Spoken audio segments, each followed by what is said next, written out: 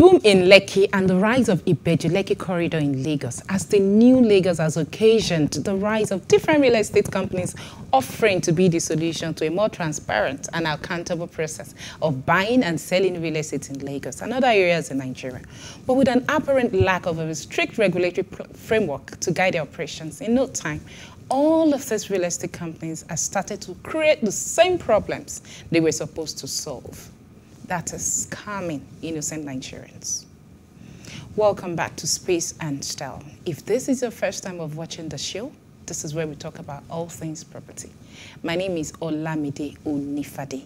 Today we are going to be talking about a very topical issue that has belabored the Nigerian property market, especially in Lagos, which is acquiring land from real estate companies. And aside that conversation, on our other segment, we have our interior decorator who will be sharing tips on how to make our DIY decoration to another level.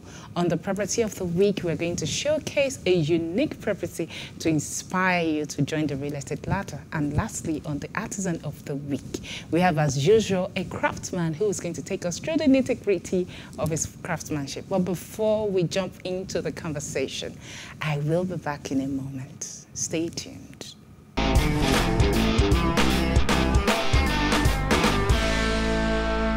Welcome back and thank you for staying with us. Before we went on the break, I stated that we are going to be having a conversation on acquiring property from real estate companies. And to discuss this topic with me is no one else than Mrs. Adaku Chibuike-Ochiuwa, who was with us last week. She's a legal practitioner and a senior partner at the Priceless Chambers with over 10 years experience in handling real estate matters. She specializes in investigating and performing comprehensive review of land and title document in real estate transactions.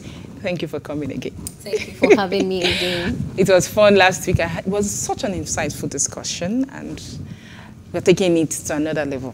I'm glad you found it insightful. The menace of real estate companies.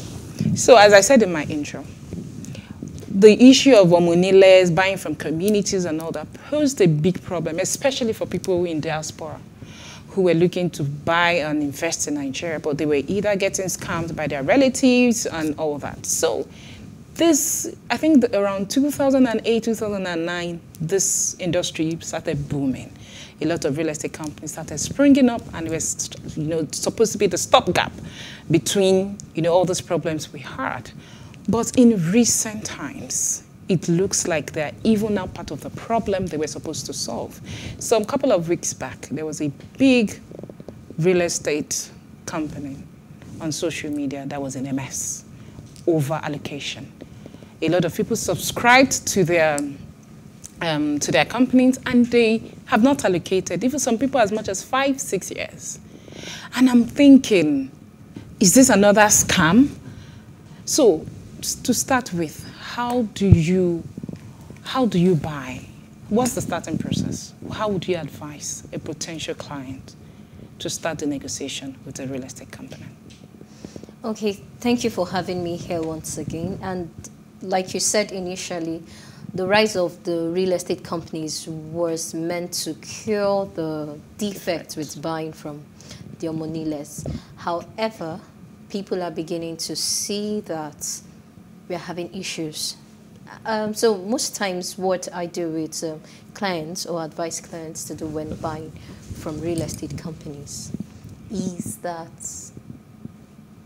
if you're buying from Onile or if you're buying from real estate companies, what you're buying is the property, the land. First and foremost, ensure you carry out your due diligence. Now for real estate companies, it becomes more. Now for it's still the same process, whether it's a real estate company or whether it's a family. I thought that because you're dealing with a real estate company, the process should have even been cut off. All the due diligence and all that. You should have more peace of mind. Yes, you should. Actually, due diligence, like I say to people, due diligence doesn't necessarily mean that I am not going to buy this property after the search. But it reinforces my confidence in buying something and it makes me have an informed decision about what I want to buy. buy. So what are the due diligence I need to do when I want to buy with a real estate company? One, I must ensure that the land I am buying from the real estate company is actually free from encumbrance. How? It's not under government acquisition. I must also see that there is a point of contract or an agreement or a deed between them and the landowning families. I must also request for, if it's a property, like if it's already a built-up property, I'll request for your not just your documents of title, but your approved building plans. Now, all this gives me peace that, okay, I'm dealing with people, that's document-wise concerning the property. It gives me peace that, okay, I'm dealing with people who understand their onions. Then on the flip side, I want to hear what is in the grapevine about this real estate company. That's very important. What are people saying about them? Then sometimes you get to see new people who are springing up. I want to know the face. You get to see real estate companies that are springing up. I want to know the face behind it. So the searches you want to do are the CAC search, which is this company. And are they registered? Are they registered? What's behind the company? So you want to find out, are they registered with CAC? Because, mind you, quite a number of them who are also registered with CAC. I was going to say that. So it's not just the fact that are they registered. But the starting point should be that you must understand that they're incorporated. Exactly. Yeah. So you want to know if they're incorporated. You want to know what the grapevine, the reviews are saying about them. Then good enough for negotiations. The new law, the Lasrera law that has been put in place to regulate activities of practitioners in this industry. So the law has been put in place to regulate the transactions and how people carry out transactions. So if you're a real estate company that is selling to people, you must be registered with Lasrera. So it becomes a regulatory authority governing. Okay, so what you're saying in essence is, as a potential buyer, you must ensure that the real estate company you're dealing with is registered with Lasrera. However, look at the case I just told you about. A big, recognized, a renowned real estate company failed to allocate to people that subscribe over 5 years. What does Lasrera have to do about that? You're going to there's the dispute resolution aspect of that. So you get to make your complaint to Lasrera and inform them that this has happened. This happened. It seems they are oversubscribed and they have not given me the my allocation and my plots and all that. You make such complaints. So right now those laws are in place in Lagos for you to seek redress when you have such issues. However, on the other side of it, so you want to hear what the news, that's aside from the Lasrera, you want to hear what the news about this real estate company is. Now, one of the reasons why some real estate companies haven't even allocated properties is because some of them don't even know what they are buying from the supposedly land-owning families. So some of them are already buying a government-acquired land under the name of the decisioning process. Okay, hold your thought. We need to go on a short break. I really like that area that you went to, the issue of title. When we come back, we're going to talk about it. Please stay with us. We'll do for a short break. We'll be back.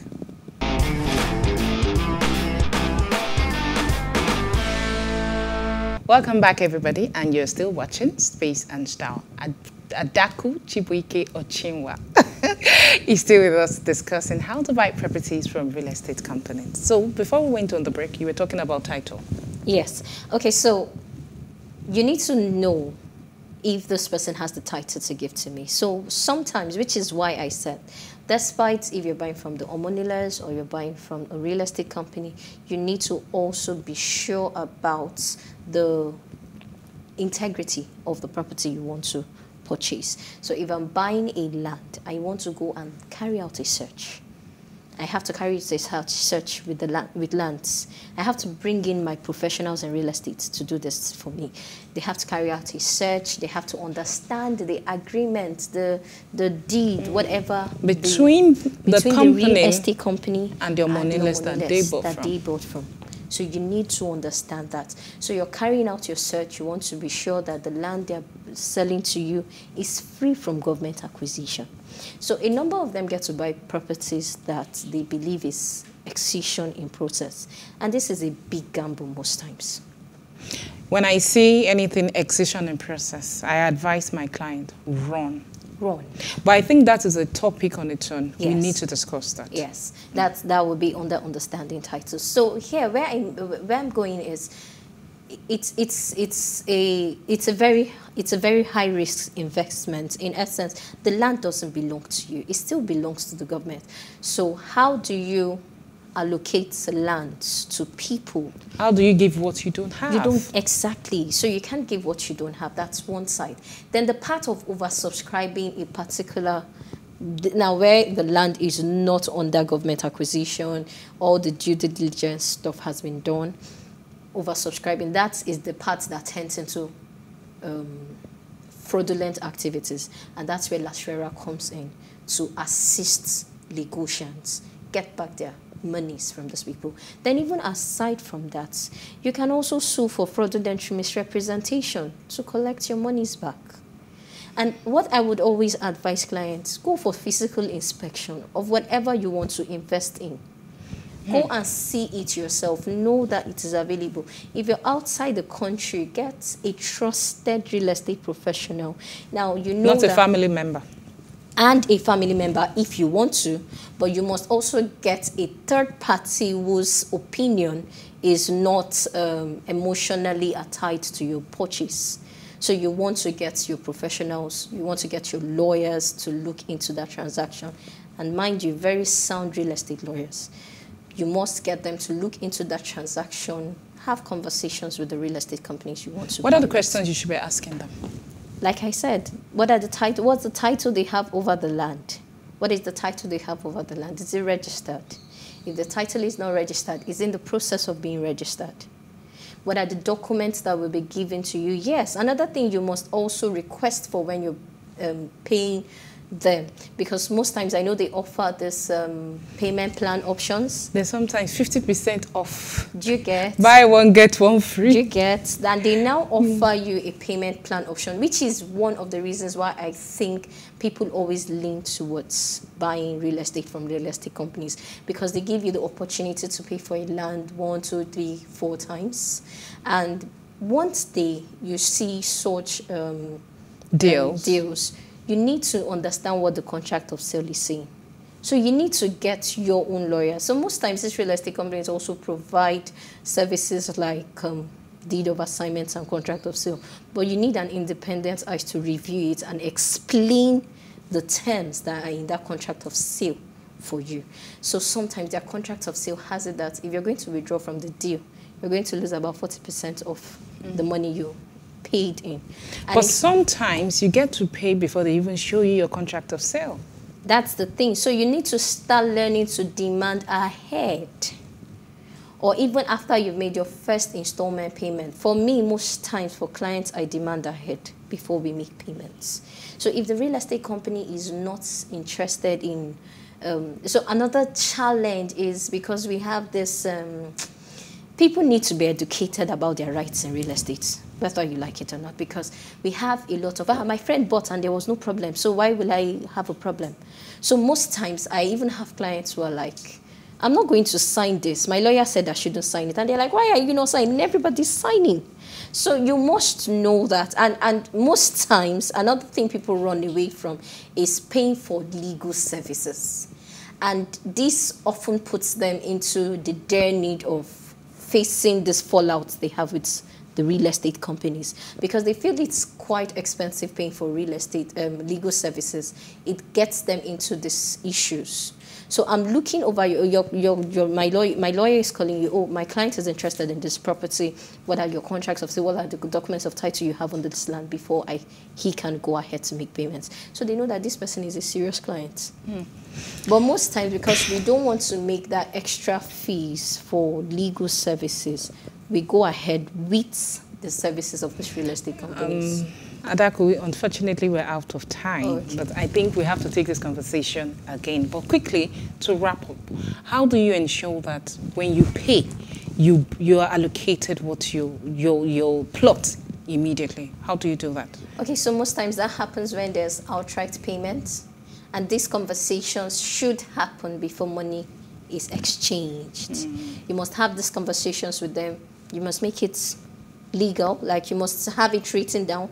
You can get your lawyers to write to them, okay, so my client is paying this, when will it be allocated, and have them respond to you in writing. And where this is not done, you know that's already a breach of contracts. Okay, and that's a red flag that you're not dealing with the right company. Exactly. Thank you very much, Adaku. And as I said, we need another session where we have to discuss understanding titles. And I hope you'll come again and discuss this. I look forward to it. I really enjoyed the conversation, and I hope people also did. So we have come to the end of the segment, and I believe that you have gained more knowledge and insight on what to do when you're dealing with real estate companies and avoid being victims of fraudulent transactions. And this takes us to the next segment of the show. So let's hear what our decorator is talking to us about this week.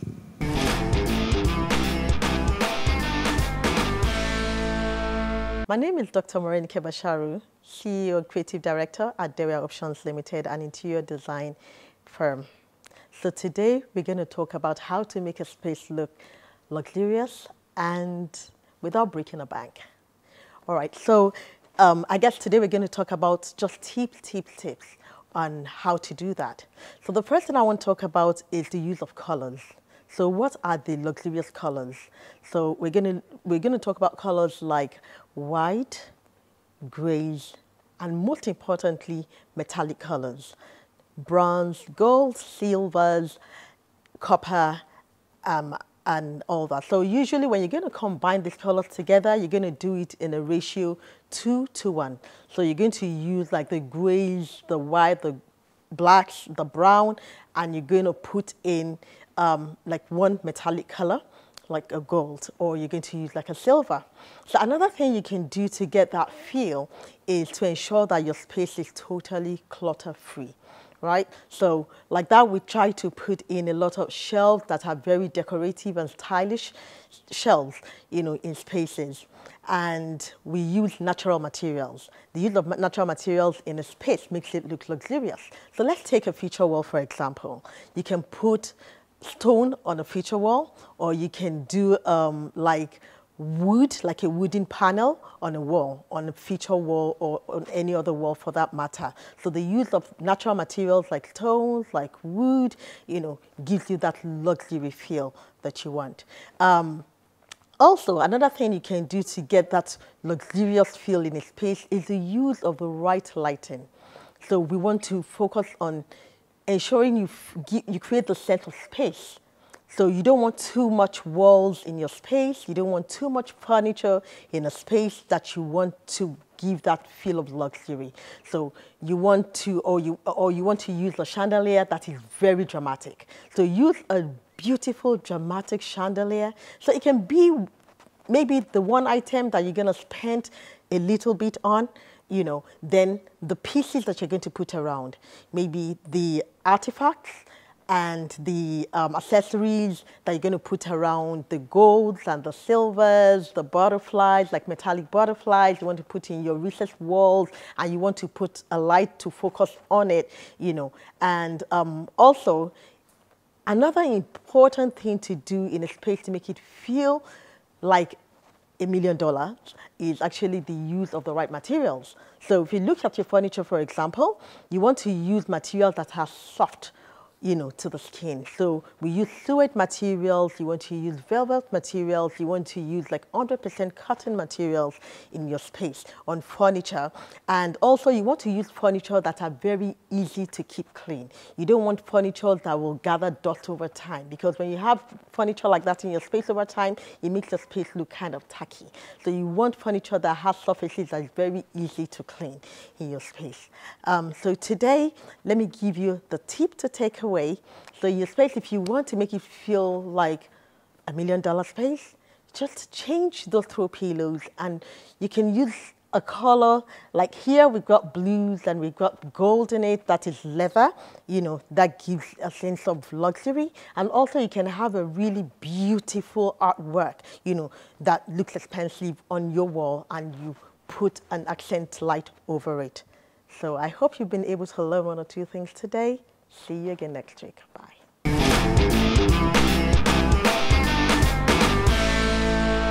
Welcome back to the last segment of the show, the Artisan Spot, where we discuss with a highly skilled workman on the intricacies of his craftsmanship.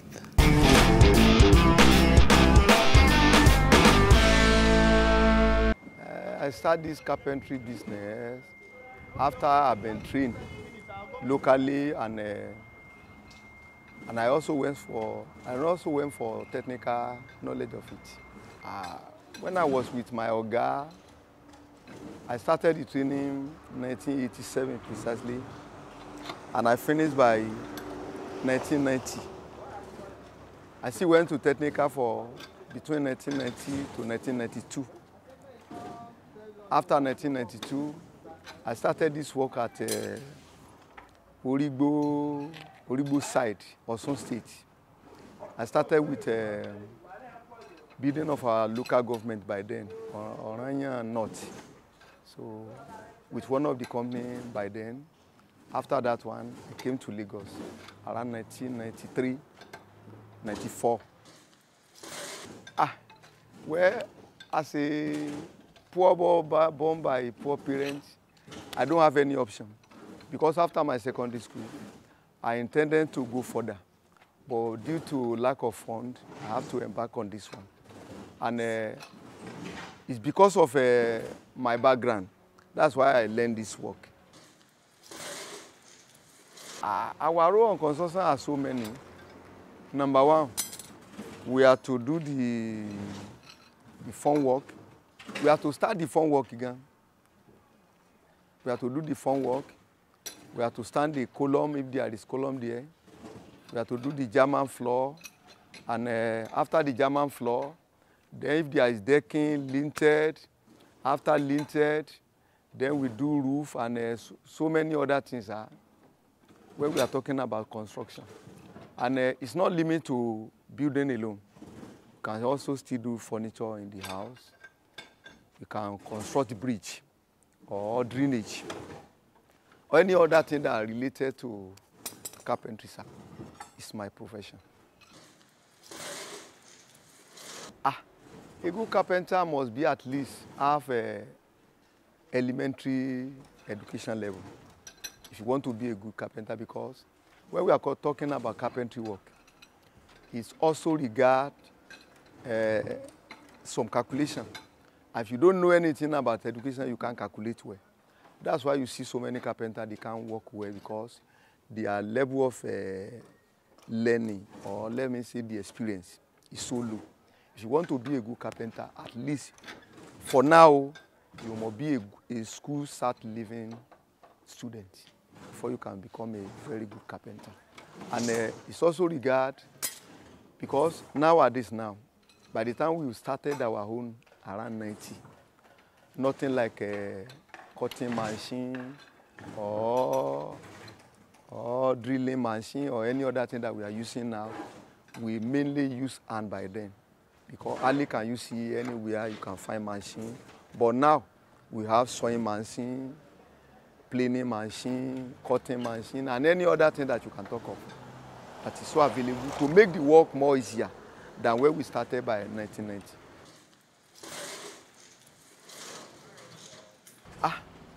Number one must be physically fit.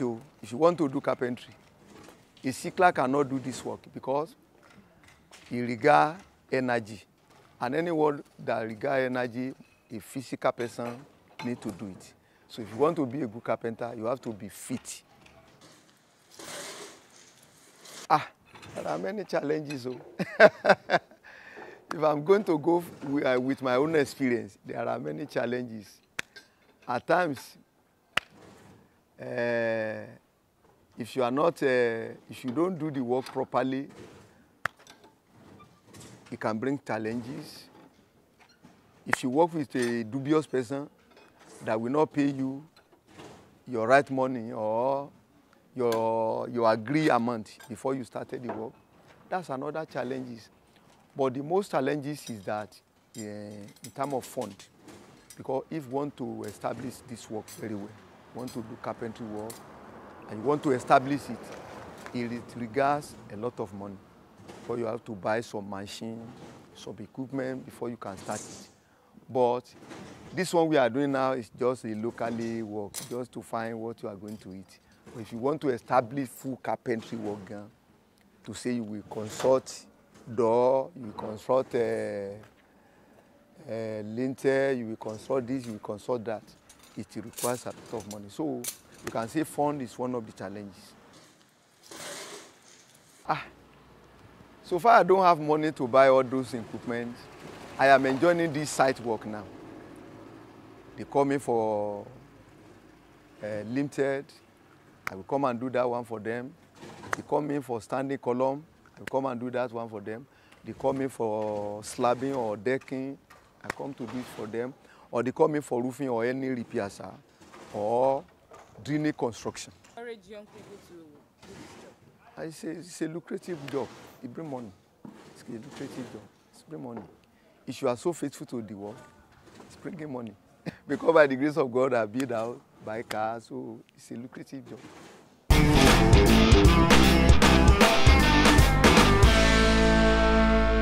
We have come to the end of the show this week, and I hope you enjoyed it, and I did. I am Olamide Onifade, and thank you so much for watching. Until I see you again next week, this is Space and Style.